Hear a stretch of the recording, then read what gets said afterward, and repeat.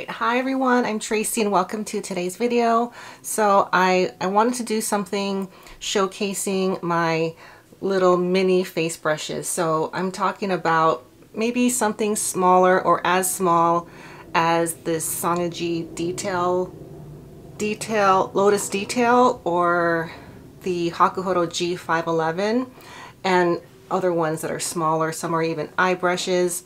And what inspired me to make this video is this this is new to me, the Nakamura Seisaku Show number 6 eye brush.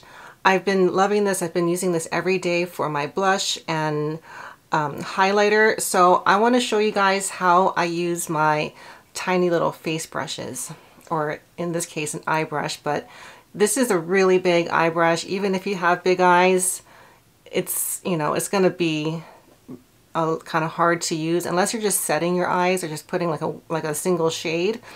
This is going to be really hard to use on your eyes, but I'm going to show you how I use it, and I've been really loving the results I get. So I didn't finish my makeup. I just have like my foundation, eye makeup, and my lip color. So I'm going to use as many of these as I can so you guys get an idea of what to do with these brushes. You might have these already in your collection and maybe don't know how to use them, or if you're looking for a really nice highlighter brush or like a small blush brush, I'll give you guys some good recommendations. So let's start out with I'll do the Hakuhodo G511. This is one of my very first little face brushes, and to be honest, I didn't use it for a long time. I just didn't understand like how to use it, and it just took me a while, but now that I've gotten the hang of it, I really like this, mainly for powdering little areas like this. So I'm gonna just dip this into my By Terry setting powder. So my skin leans dry, so I try not to put too much powder on. I just try to powder where I need to. And this powder is very subtle, so you might not see a big difference, but I just wanted to show you the technique that I use to powder this area. And I powder this area really heavily because of my sunglasses. And here I try to like mattify this area. I didn't put a lot of concealer on today, but if you do and you want to set it, you can use this brush to kind of press that product in and really, set your base makeup.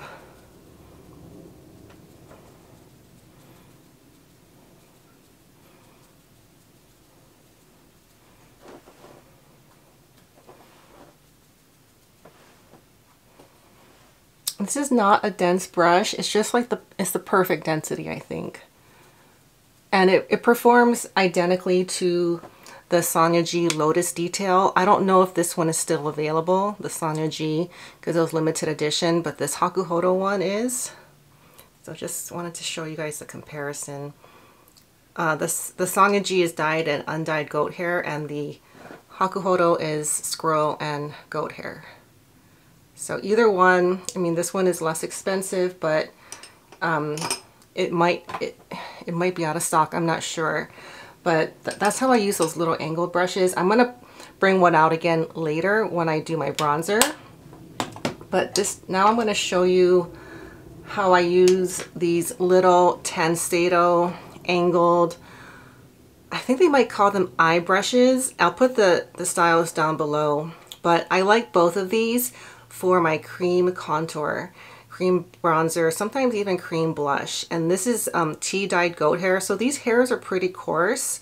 I've tried them with powders and I didn't love it for that, but I'm really liking it to do my contour. If you don't want to like have a heavy contoured look, you just want to very subtly contour your face. And I feel like as I get older, I don't need to contour as much because my face is losing volume, but I still like doing a little bit of contouring. I'm going to use the Patrick Ta bronzer contour duo, and I just start right here, right where my hairline ends, right there, and I just press into this area.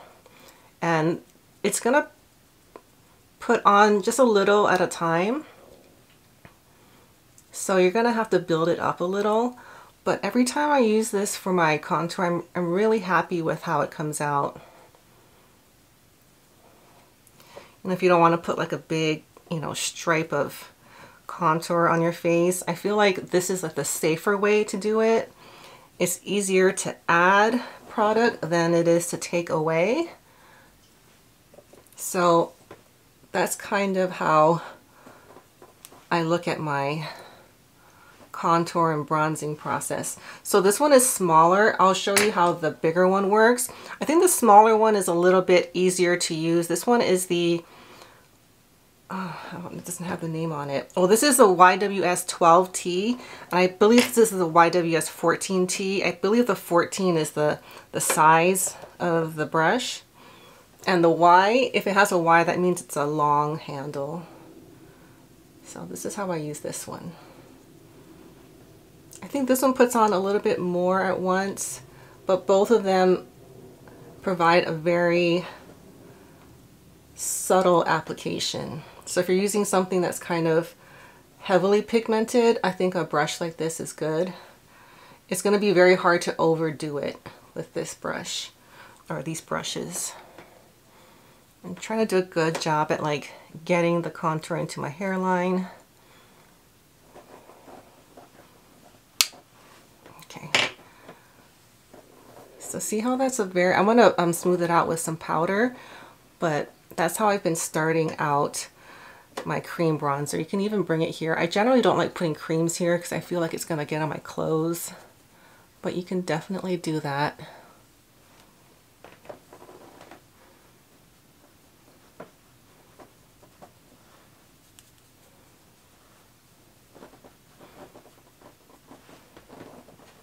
Okay, so you see how it did that? Just like a very subtle contour. And okay, and then I'm going to use the Sonia G detail, Lotus detail, to set that and kind of smooth it out. So I'm going to use the Dior Forever bronzer in number 5. So I'm just going to go over that cream bronzer with the powder bronzer. I feel like it stays in place longer. I didn't used to do this, but I was watching a channel. I'll link her channel below. Her name is Nikki LaRose, and she's a makeup artist, and she gives a lot of, she does more like tutorials and makeup tips. And I've been following her actually since before before she had her channel. She was Susan Yara's. Susan Yara has a channel called Mixed Makeup, and she was her makeup artist, and she put her on her channel. Now she has her own. Anyways, I've been watching her tutorials for some time, and so see how like subtle that is. And then if you want to take the bronzer up, you can do that, but I'm going to use another brush for my blush, so I want to be able to show that. So I hope that's translating on camera. So that's how I've been doing my bronzer recently. And so now I'm going to show this the Nakamura Sei Sakusho eye brush. It's the number 6 eye brush. It's made of pine squirrel and synthetic hair, but considering the materials, it's very soft. It's not like a squirrel hair brush, but it's a very, very light, airy brush. I would say of all the brushes that I'm talking about today, this is the lightest and will have the lightest application. So if you're like really trying to lightly powder, you can use it to powder. And if you want to do like a small amount of blush, you don't want it like in a big area, this brush is amazing. So I'm going to use it with the Suku number 10. It's the Okuhibiki melting blush formula, and I love this shade. It's a permanent shade, so I believe it's still available. It's like a mauve, pinky mauve shade. I really like these shades. So I try to, I don't like blush in a big area for the most part, so I think that's why a brush like this works for me. And I just kind of put this on with like a circular motion.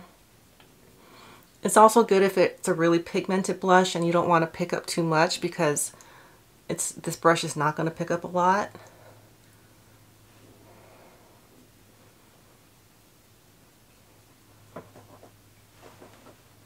So see how that just very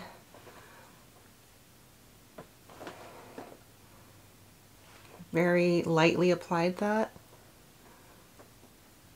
I'm going to put a little bit more than usual just so you can see it. And then just so I could show this brush, I really haven't used this a whole lot, and that's the Sonia G Mini Cheek. It's another little face brush, and I know a lot of people love this brush, and when I do use it, I really like it, and I like it for blush and highlighter. So I'll just show you how this one works. And this is a permanent style, so I believe you can still get it. If it's not in stock now, it should be eventually. This one's a little bit denser than the angle, the lotus detail, and it's flat, but the materials are the same. It's not dense, it's just a little bit denser than the angled one. And it's dyed and undyed goat hair. And if you want to like kind of connect your eyeshadow to your blush, this is a nice way to do that. Oh shoot, I didn't powder that little area. So I forgot to powder my face. So you see how that blush kind of stuck to that area? I'm going to try to fix it. So this is a brush that I use for my foundation today. Put some foundation on there, or a lot.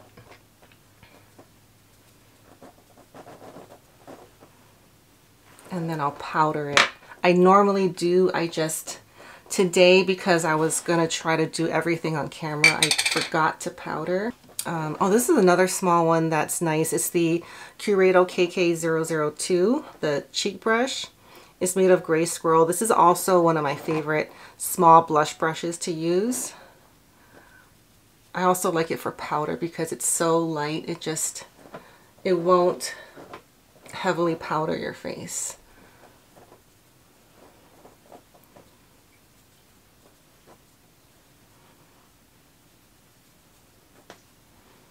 So that's how I fix problems that I have. Okay, let's try that again.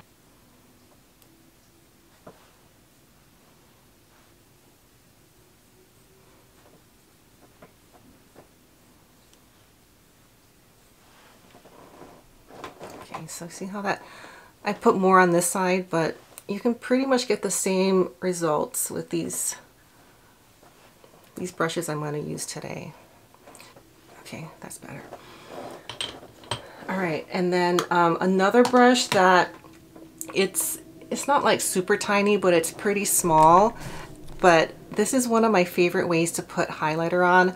I'm also going to show the Nakamura brush to do highlighter, but this brush is also really nice. And when you look at it, it's very basic. It's the Hakuhodo S113. And I just love it. It's good for blush, powdering, but I do like it for highlighter the best. And I just like the way it feels to use this brush, so I think that's part of it. So I'm going to use this with the Rephr Beauty highlighter in Mesmerize. I'm going to use it on this side. I just kind of put it on kind of the tip of the hairs and like right here.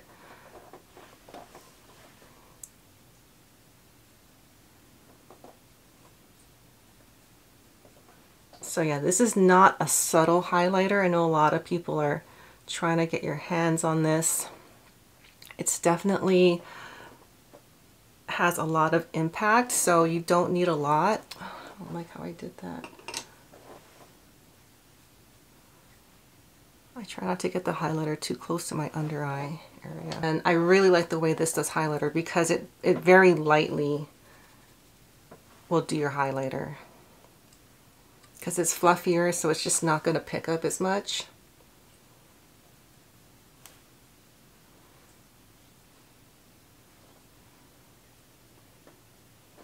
And I feel like with this one, you can really like blend a little bit more because it's not going to lift your makeup. It's so fluffy. So yeah, that's how I've been using this one. Oh, and another thing that these brushes are really nice for is to remove fallout from, you know, your eyeshadow, because they're just so light, they're not going to disrupt anything. And I know, like, you know, brushing fallout sounds like a very simple thing you can do with any kind of brush, but I don't think that, at least for me, that's not the case, because I don't like doing my eye makeup first. I always do my base makeup. So sometimes my base makeup is still a little sticky. And when some of that eyeshadow falls on, if it stays too long, or if I use a dense brush, it'll smear it into my makeup, and that causes a bigger problem. So a brush like this is going to be very light. It's not going to, you know, really touch your face much at all. And so that's another way to use a brush like this. So I'll show you guys the brushes I talked about today. Oh, and I did want to talk about the Sonia G Detail Pro. This one, I really don't use it. I know a lot of people use this for highlighter. It's a little bit dense for me because, you know, I don't like a strong highlighter look.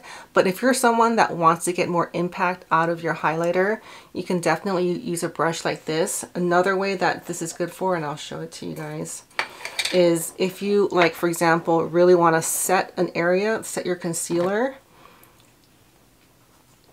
This is a nice brush because it's fairly dense, and it will really, like, if I'm trying to like mattify right here.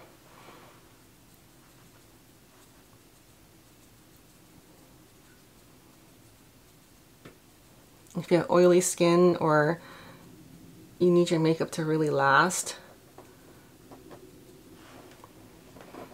See, that kind of like takes down the shine and smooths that area out. I didn't put concealer here, but I really try to make this area set well, so throughout the day it doesn't get more creased. So that, to me, for my makeup needs, this is the best use for this brush. The other ones, you can use it for powdering. It's just going to be like a lighter application. So if you want to do like the under eyes or like in the middle of the face, I would say the brushes I spoke about are really good for that. Well, the ones that are not meant for cream. I'll list these below if you guys are interested in them. And I'll show you a quick look at them all. Here is the Curado, the Hakuhodo S113, the Nakamura Seisakusho number 6 eye brush,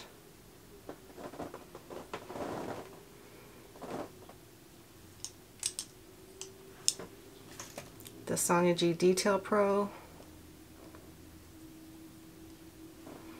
the Sonia G Lotus Detail,